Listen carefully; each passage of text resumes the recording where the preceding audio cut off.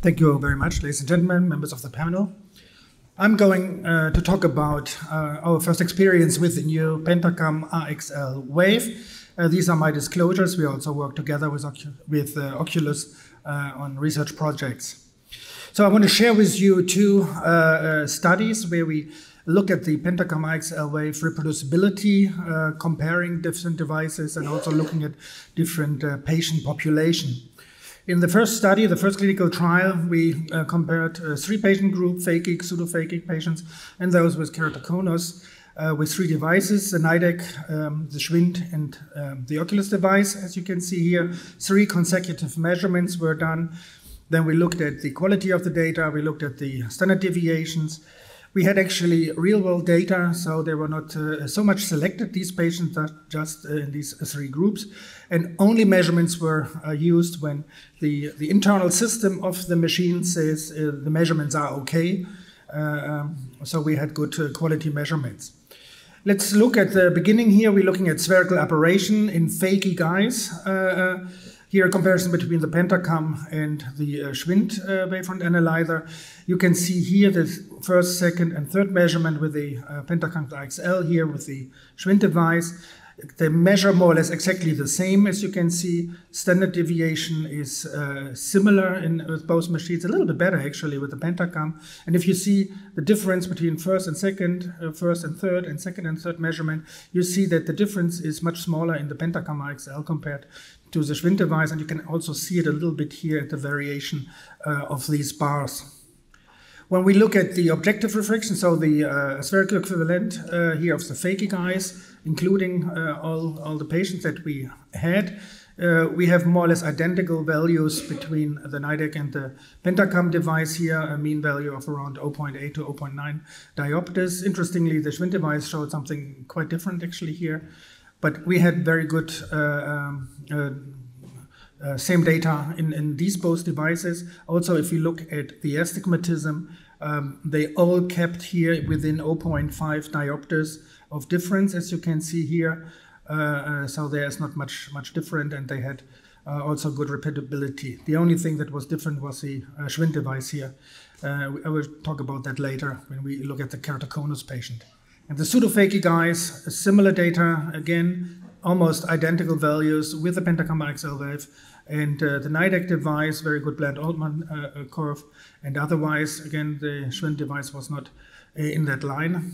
But it was in that line when we looked at the keratoconus patients here. As you can see, here we have almost exactly the same values in all three machines, and very good Bland-Altman and very good values here. So it's quite interesting to see that these different machines measure differently, but we had a very good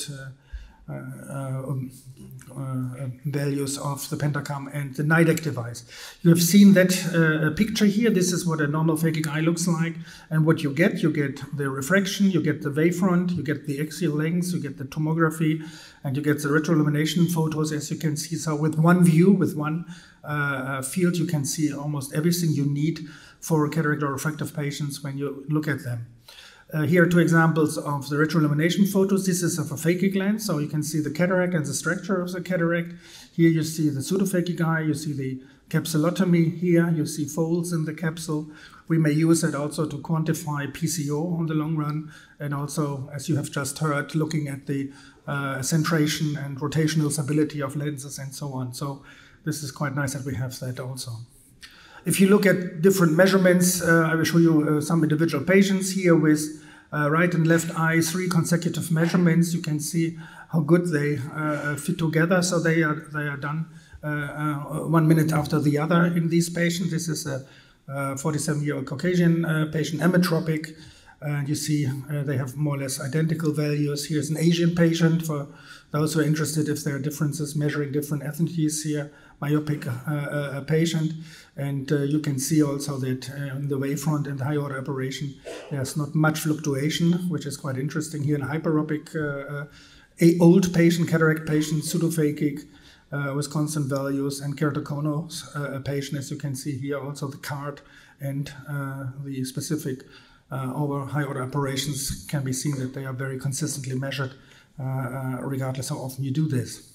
which leads us to the second clinical trial, where we looked for premium IOL patients, what is beneficial in the Pentacam AXL Wave that we could use if we want to identify candidates or exclude candidates, or want to see why some patient is not so good.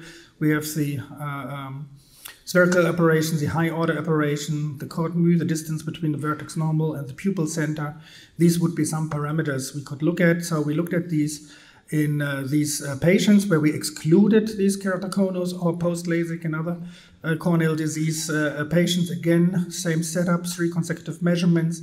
Only high-quality measurements were used for the calculation. 64 eyes we've collected so far. Both studies are interim studies, so we're increasing the numbers when we continue with these studies. Let's look at the high order aberration here, cornea 4 mm sound. You see here the mean and the standard deviation, and almost identical measurements if you have first, second, and third. So very good reproducibility. The spherical aberration, as you can see here, again, with the normal standard deviation and a very similar first, second, and third measurement. So again, we have a very good persistency of values. And this also applies to the chord mu here, as you can see with these values, and you see just a little variation between the measurements. So with the first clinical impression or first clinical test of the AXL wave in our clinic, we show very promising results. If you look at the spherical aberration, subjective refraction, phakic, pseudophakic, and also keratoconus eyes, we think we can use that very much with the premium IOL selection. Additional features of total eye wavefront, refraction, retroillumination, especially for me in the university, of course, it's an interesting tool, but I think also in the everyday life, you can have a lot of good hints from these and a good documentation, actually, also. You don't need a special photographic setup, for example, for retroillumination photos. So before and after cataract or refractive surgery, that would be very interesting to use this combination of all these. So I think with the Pentacam AXL Wave, we have reached now a new thing. It's either the next generation of our diagnostic tools, or, so to say, the best of all the worlds that we have in what is possible now for our diagnostic possibilities of the anterior segment. Thank you very much for your attention.